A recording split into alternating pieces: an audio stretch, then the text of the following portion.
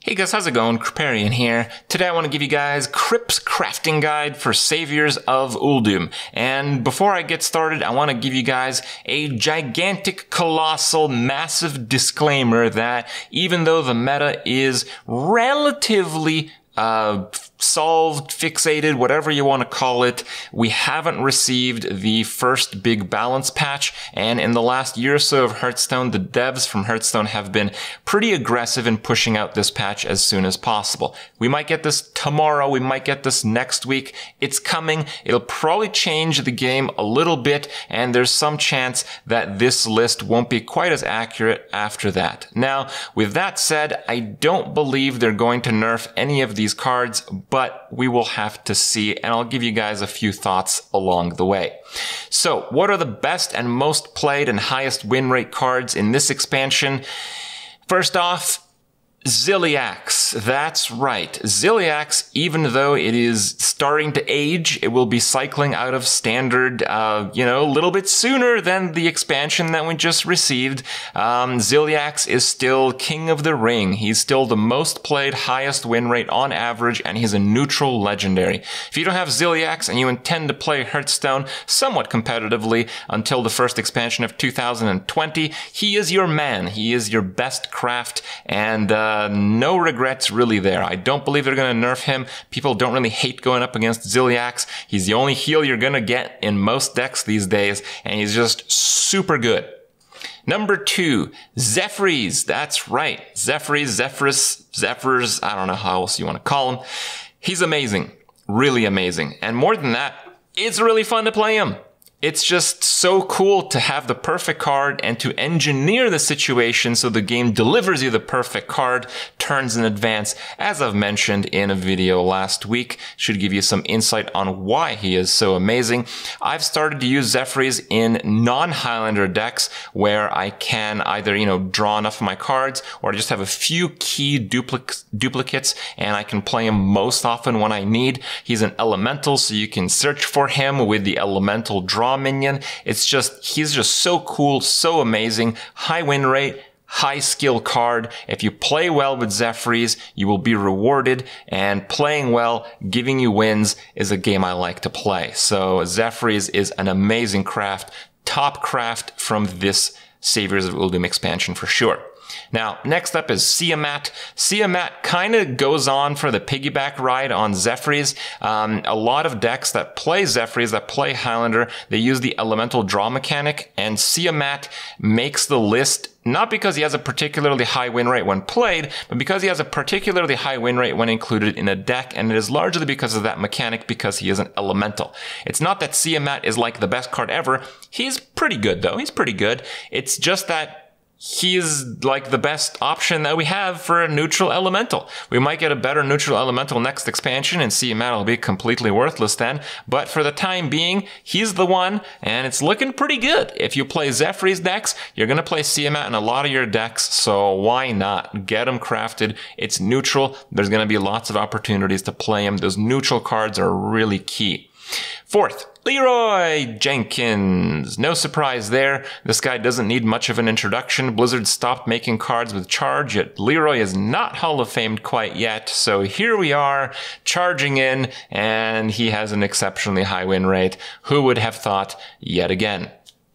Tortollan Pilgrim is the first non-neutral card on my list. This card has an extremely high win rate. Yes, it's tied to Mage. Yes, there's a good chance that Mage in some way is going to receive some nerfs, but there's so many different type of Mage decks, and you will see Tortollan Pilgrim in nearly all of them because he is so crazy. If you play generally big spells, and in Mage, big spells are generally worth playing, Tortollan Pilgrim is one of the single best 8-drops in the whole game, and I love it. This card is so cool, it's so great, and it encompasses what playing Mage I think should be. Big spells, big plays, with some planning, and a little bit of RNG mixed in.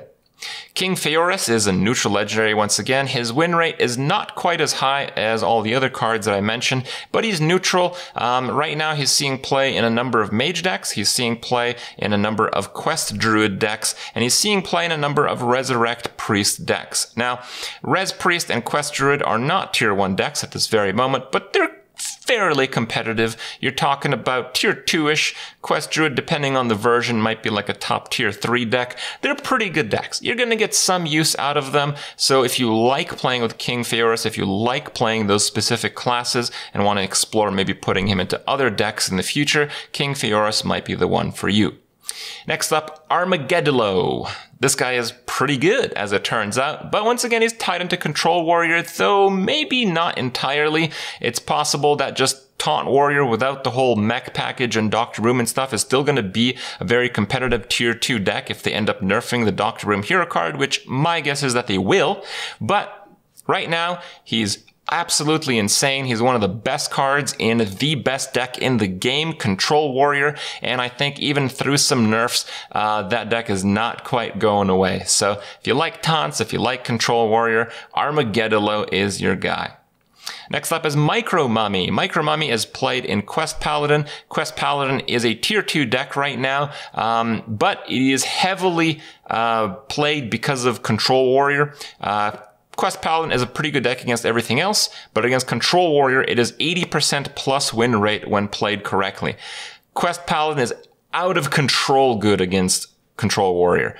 The issue is, possibly Control Warrior might get nerfed. With a lot fewer people playing Control Warrior, there might not be much of a need to ever play Quest Paladin. But regardless, Micro Mummy is the best reborn minion in the game right now.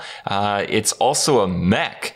And it's an early game card that can be searched for in the Paladin deck. This guy does everything, and he is unstoppable. If you play Paladin and you don't have this guy, think about getting him. Ubisoft Defender makes the list, number 9. He's just very good. You're going to see him in basically every single Druid deck in the next 2 years that has more than 3 spells over 5 mana. And that might just be every single Druid deck in the next 2 years. So why not? If you're a Druid player, safe craft right there. Last one, just barely making the list, is Vulpera Scoundrel. Now, this card does not have a very high win rate, but out of the new cards, there's not a lot other than the list that I just mentioned that really makes much of a cut. There's not much of a reason to craft anything else. If you're playing a lot of Zephrys decks, you're going to end up playing a number of Vulperas, and it's a neutral card. It's going to find its way into some decks. I don't think it's like the best card ever, but it sees some play. And if it sees some play and you're playing those type of decks, it's a pretty safe craft for that reason alone. Hope you guys enjoyed this video, and we'll see you guys in the next one.